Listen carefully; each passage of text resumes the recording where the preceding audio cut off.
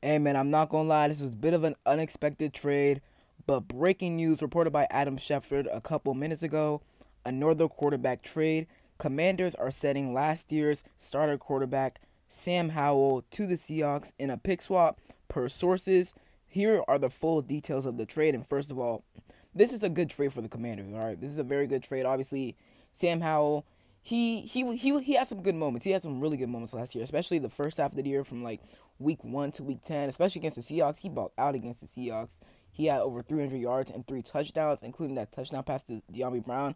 I thought that was going to be the pass to win us the game or send it to overtime, but obviously our defense allowed the Seahawks to march downfield and kick a game-winning field goal, so that's unfortunate. But now he's getting traded to the team he absolutely decimated last year. Despite the loss, he played very, very well against the Seahawks last year. Last year.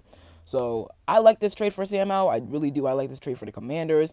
This is really good for Sam Howell. He's going to be put in a situation where he doesn't have to start. He can sit behind, he can sit on the bench behind Geno Smith with the clipboard in his hand, learn from Geno Smith. Geno Smith is going to provide him a lot of tips.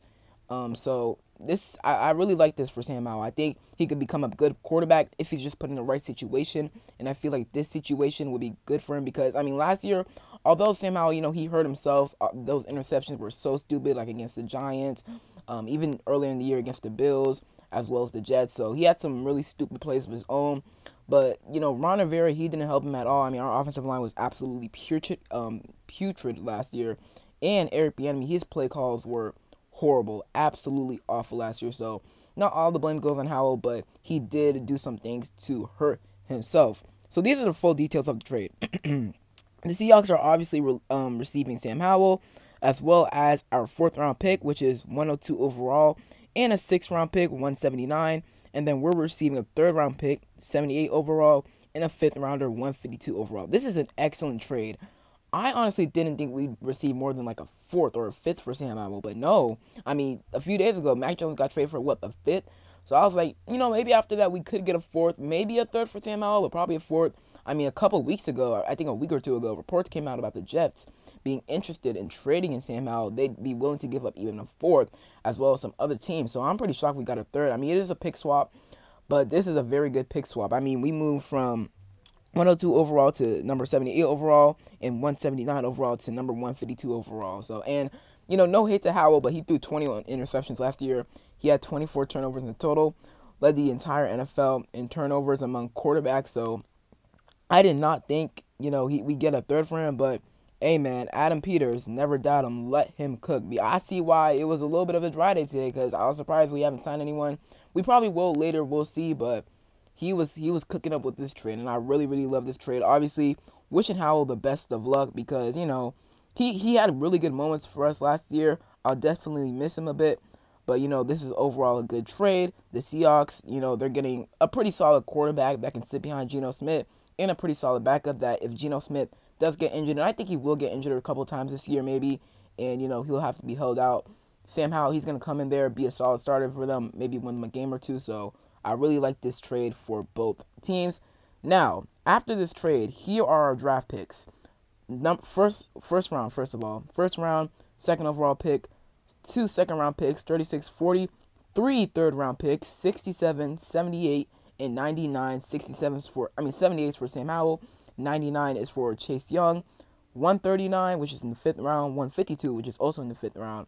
And then 222, which is in the 7th round. So we still have 9 picks, but like I said, we moved up from 102 to 78 and from 179 to 152. So overall, man, really good trade. And now we've stockpiled. We have 3 third-round picks.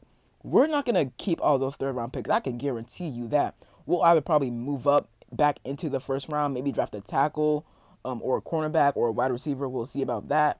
Or, we might trade for a cornerback. I heard Josh Taylor, shout out to him. Check out his YouTube. He's a phenomenal Washington Commanders YouTuber. But he heard some reports about, the Commanders they've been doing some quiet work on the cornerback market, those who are available in free agency and the trade. And Greg Newsome, he's a name out there. The Browns could trade him next year. He has a pretty large cap hit next year, so they could look to trade him. And the Commanders, we could possibly trade like a 3rd, maybe a 4th for him, but probably a 3rd for him.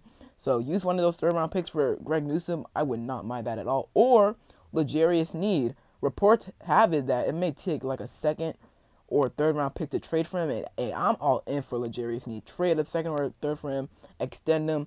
I am all in for L'Jarius Sneed because he is an excellent cornerback. I honestly wouldn't be surprised if we were to trade for him at all. Or another option, we may use this, our extra picks now as a way to trade up to the number 1 overall pick. The Bears haven't traded Justin Fields yet. They will probably trade Justin Fields, but I just don't know who would take him at this point. I mean, the Vikings signed Sam Darnold, the Raiders signed Gardner Minshew, the Seahawks traded for Sam Howell, so it's looking, and the Falcons signed Kirk Cousins, so it's looking bad for Justin Fields and the Bears right now to find him a new team. So we'll see about that.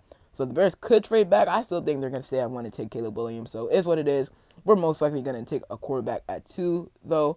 So, I like this trade for the Commanders. It does suck, losing Sam Howell because, like I said, he had great moments for us last year. But it is what it is. We got good compensation for it. And I'm excited, man. Adam Peters, he is absolutely cooking. So that is it for today's video. I hope you guys enjoyed. If you did, leave a like down below. Subscribe, turn on notifications.